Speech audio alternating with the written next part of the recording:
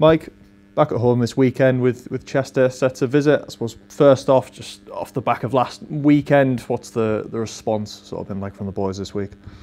Yeah, it's been a good week of training. Like we went over, analysed, debriefed, and yeah, it was a tough result to take, obviously. But speaking to the lads today, I've literally sat yesterday and watched Curzon performance, our Boston, our performance against Kiddie, and Brackley again, and take out moments. The performances aren't too dissimilar, and the fact is that we went away from home against a very established team, and we had 65% possession, and we had chances hitting the post, cleared off the line, blocked a couple of shots, and we're reflecting on that. So yeah, the result wasn't great, but the performance wasn't bad at all.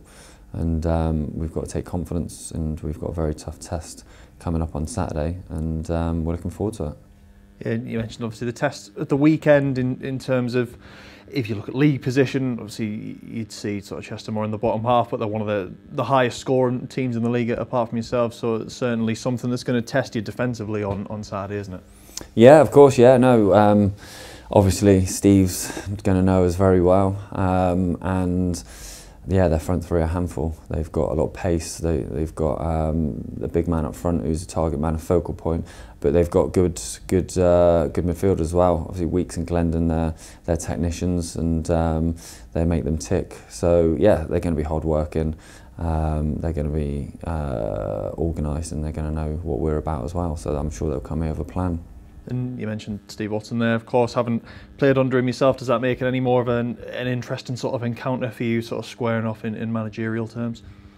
No, not really. Like I say, he's somebody who brought me in. I learned a lot from, and yeah, we'll welcome him back. He did brilliant here, and obviously, as soon as the whistle goes, we've both got a job to do, and that's going to be the sole focus point.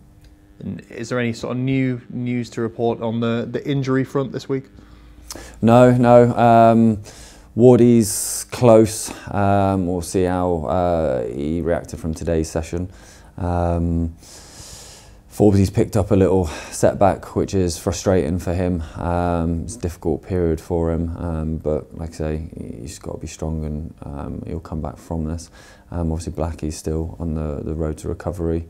But other than that, yeah, everyone's fighting fit and up and ready for selection. And I suppose just in terms of your own kind of fitness personally, is it just a case of team selection that you kind of opting not to pick yourself, or is it a case of that you kind of can't be involved at the minute injury-wise? The fact is, you know, I've been struggling for fitness recently, but the team have also been doing very well, and I feel like I've enjoyed my time on the side, but I will be facing a late fitness test, and we'll have to see.